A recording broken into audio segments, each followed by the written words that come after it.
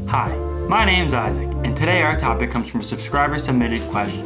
What? A subscriber submitted question? How on earth could I, a fellow subscriber, submit a question so that I too could be featured on one of Isaac Gomez's wrestling videos? It's lucky you asked, because as of today, you no longer have to go through annoying emails and drop boxes in order to submit your wrestling questions, matches for match review, memes, highlights, and other general discussion. I can submit wrestling questions, wrestling videos for match review, memes, highlights, and other general discussions? Where on earth could I possibly do that? It's lucky you asked, because now at reddit.com/r/wrassle, you can submit your wrestling questions, wrestling matches for match review, memes, highlights, and other general discussion just at the click of a button. Reddit.com/r/wrassle? It's lucky you asked, because all you have to do is make an account and subscribe to reddit.com/r/wrassle, and you can start submitting your wrestling matches, your wrestling memes, wrestling questions, and other general wrestling discussion.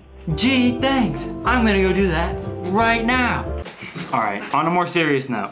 Today, we have a question coming from Reddit. If you guys don't already subscribe to my Reddit, then you guys have to right now, because I have 16 subscribers. And our first question comes from Reddit. How do I build muscle mass in the off season?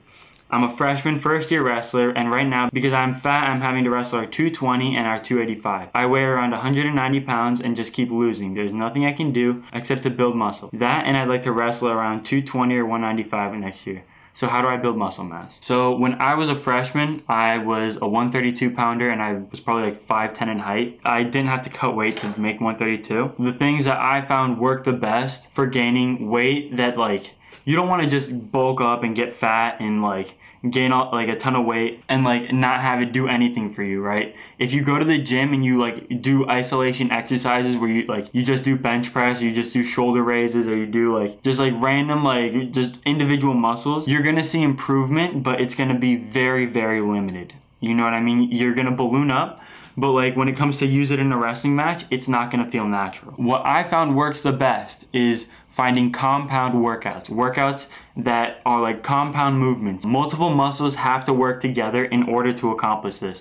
This is like cleans, that's a compound movement. Deadlifts are compound movements. Lunges, sprints, like these are all compound movements, and doing them weighted, you need to figure out how to push yourself every day, how to be able to push yourself every single day to the point where you can't do any more, and then you stop, and like that's how you improve. You know what I mean? Like figure out a time, an intensity, or like a heart rate if you got an Apple Watch that you want to reach and maintain for a certain amount of time, and then like the next day you should be able to maintain it longer. Okay, and then once you're all sore, once you finish, you have to consume copious amounts of protein and fat. Okay, copious amounts of protein and fat. You have to eat as many grams of protein as you can, because you're a growing boy and you will recover from this really fast. You're like a 40-year-old male with steroids. You know what I mean? Because you're so young, you're gonna gain the muscle really quickly. So you need to have that intake of protein to rebuild your muscle. You can gain a lot of weight depending on like how much money you have to spend on protein powder and food, like within a summer. You know what I mean? You can gain